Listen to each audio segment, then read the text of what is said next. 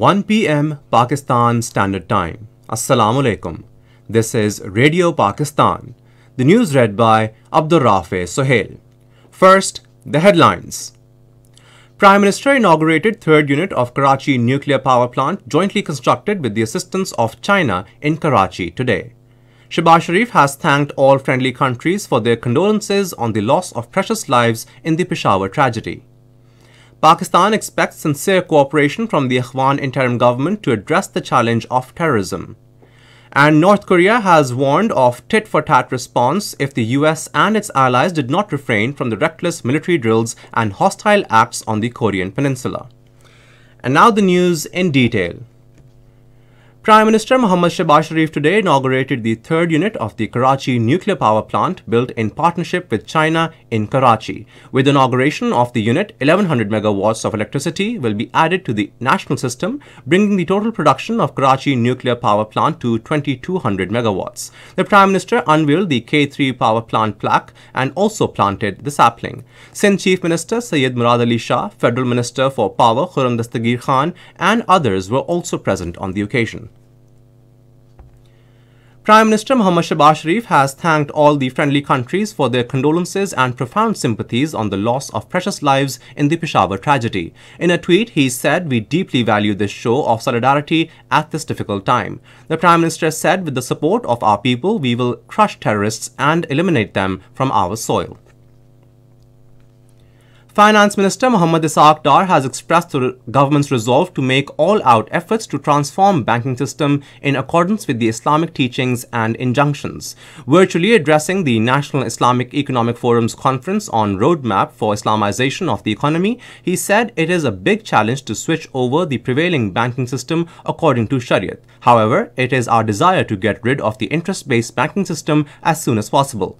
The Finance Minister expressed the government's determination to make Pakistan an economic power after nuclear power.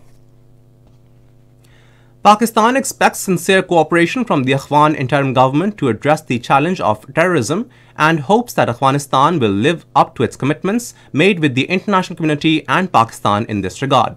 This was stated by Foreign Office spokesperson Mumtaz Zara Baloch while replying to a question during her weekly news briefing in Islamabad today. She said, "Terrorism is a common threat to both Pakistan and Afghanistan, and we must take a strong stance against such entities and use violence against innocent citizens and law enforcement agencies." The spokesperson expressed Pakistan's resolve to root out the evil of terrorism and safeguard the security of every citizen.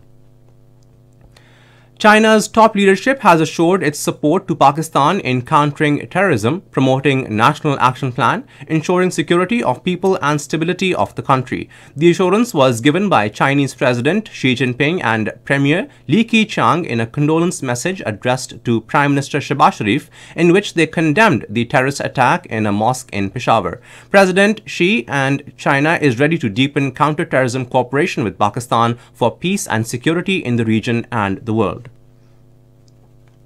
Consul General of Sri Lanka, Jagat Abhivarma, called on Sindh Chief Minister Syed Murad Ali Shah at Chief Minister House in Karachi today. Bilateral relations and issues of mutual interest were discussed on the occasion.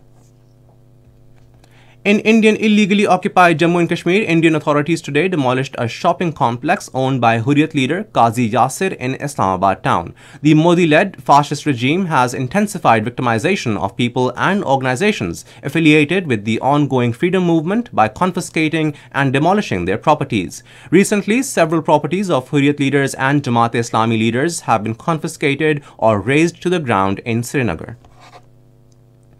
North Korea has warned of tit-for-tat response if the US and its allies did not refrain from their reckless military drills and hostile acts on the Korean peninsula. In a statement, the North Foreign Ministry threatened to turn the region into a huge war arsenal and a more critical war zone. It said Pyongyang is not interested in dialogue as long as Washington pursues confrontational policies. And that is all for now. For more news and analysis, log on to our website radio.gov.pk and also watch live video streaming of our bulletins on the link facebook.com/Radio Pakistan News Official.